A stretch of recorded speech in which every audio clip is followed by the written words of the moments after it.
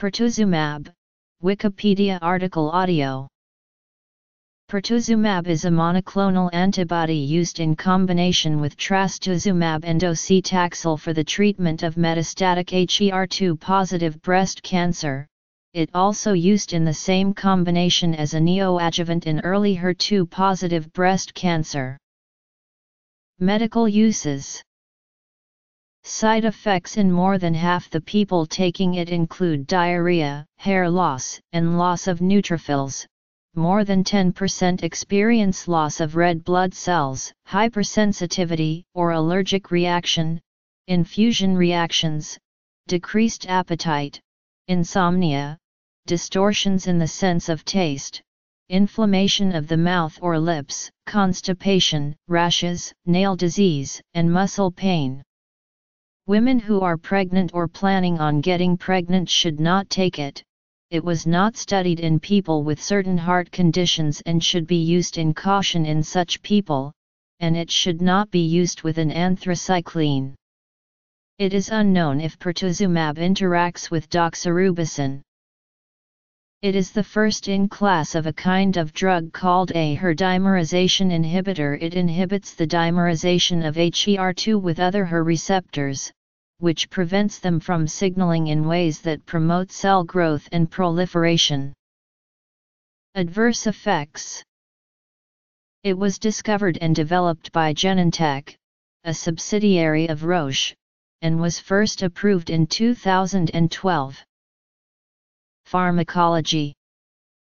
Pertuzumab is administered as an intravenous infusion in combination with trastuzumab and docetaxel as a first-line treatment for HER2-positive metastatic breast cancer. It is also used in the same combination as a neoadjuvant for HER2-positive early breast cancer. As of 2016, this use had not been shown to increase survival. Mechanism of action.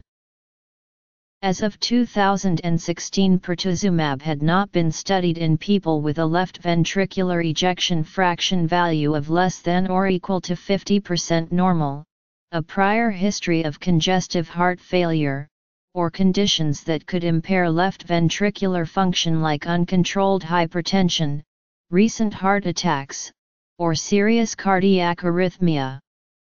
Caution should be used combining pertuzumab with an anthracycline.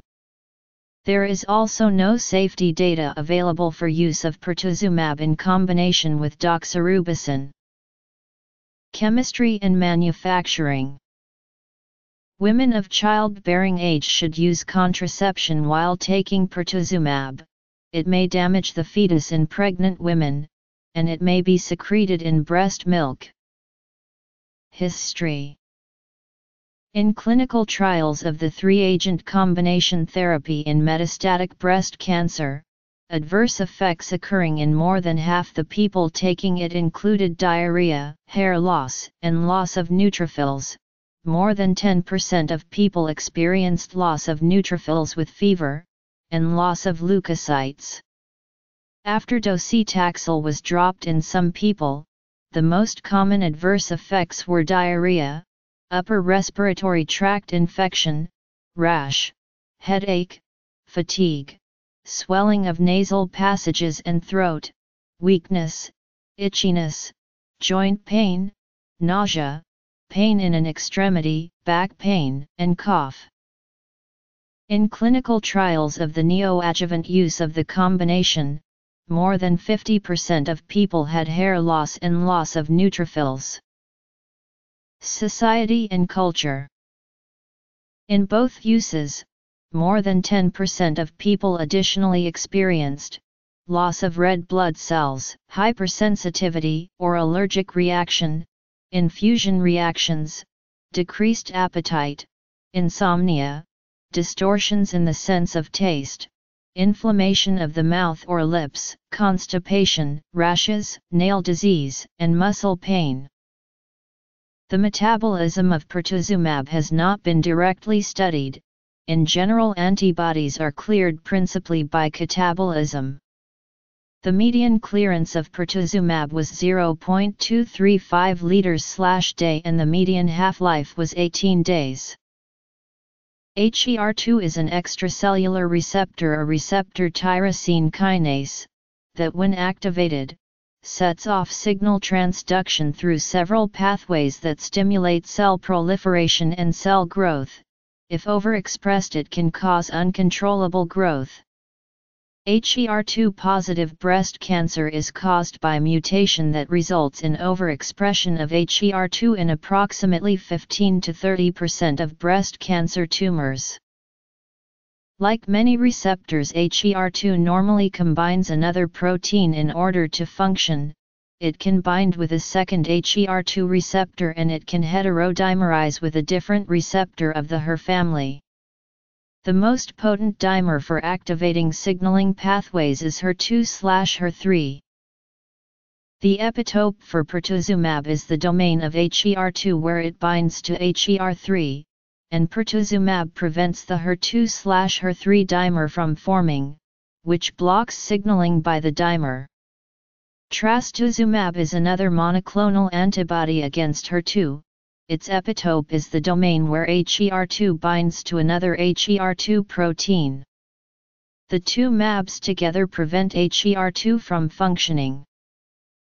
Pertuzumab is an immunoglobulin G1 with a variable region against the human HER2 protein, a human mouse monoclonal 2C4 heavy chain, disulfide bound with a human mouse monoclonal 2C4 kappa chain. It is manufactured recombinantly in CHO cells.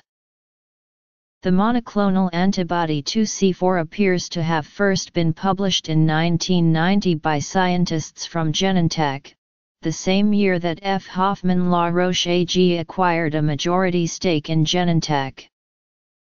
By 2003, Genentech understood that 2C4 prevented HER2 dimerizing with other HER receptors and had begun phase I trials, aiming for a broad range of cancers, not just ones overexpressing HER2.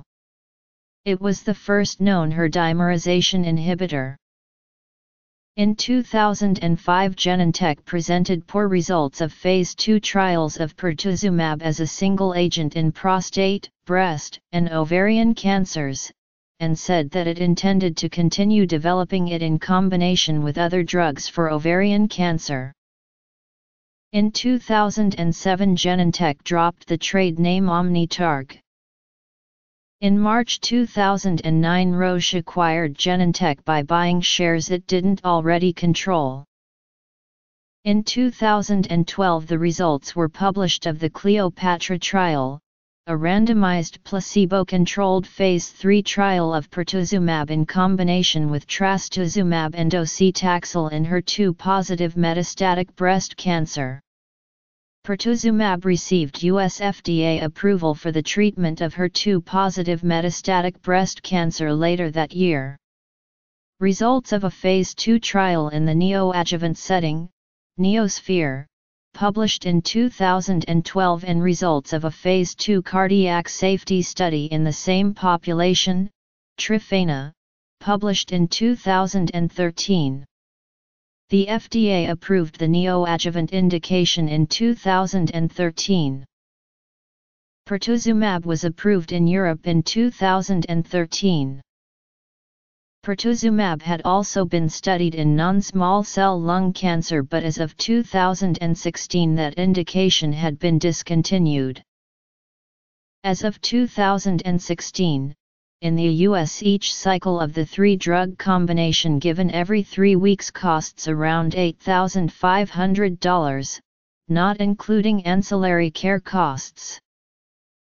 In the UK, a NICE evaluation in 2015 made a preliminary finding that the drug combination was not cost-effective, and NICE rejected the drug in the neoadjuvant setting in May 2016.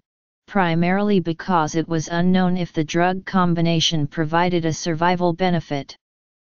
This decision was subsequently reversed 6 months later, and Pertuzumab became the first new breast cancer drug to be approved by NICE for routine NHS funding in almost a decade after Roche pledged to provide the drug to the NHS at an undisclosed discount for patients in the neoadjuvant setting and to share the long-term financial risks. Mexi, Ecromeximab.